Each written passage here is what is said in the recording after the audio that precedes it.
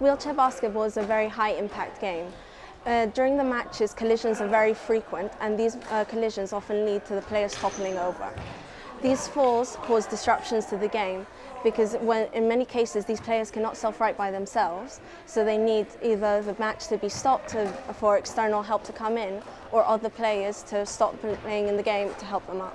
So the solution we've come up with is a simple roller attached on the front bar of the wheelchair. The roller is able to rotate just in one direction and not in the other. Therefore, it provides a pivot point for the player to rely on when he falls down.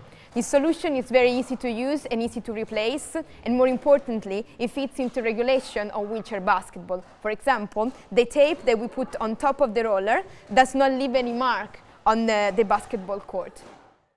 Simply, there are two methods in which this device can be used, depending on the level of disability of the player.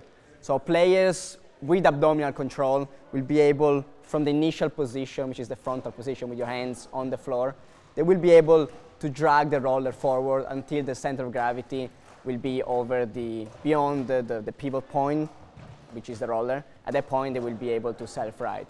On the other hand, the second method is for players without abdominal control, who do not have abdominal control. These players will use the roller as a fixed point, and from there they will just walk backwards on their hands until they will be able to self-ride again.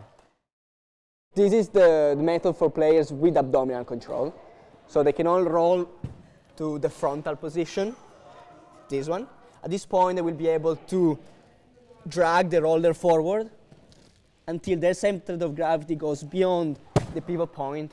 At this point they will be able to self-ride. This is the method for players without abdominal control. So again, the initial position will be the same, but from here, players without abdominal control will use the roller as a fixed point and will start walking backwards until again their center of gravity goes beyond the pivot point and they will self-ride again.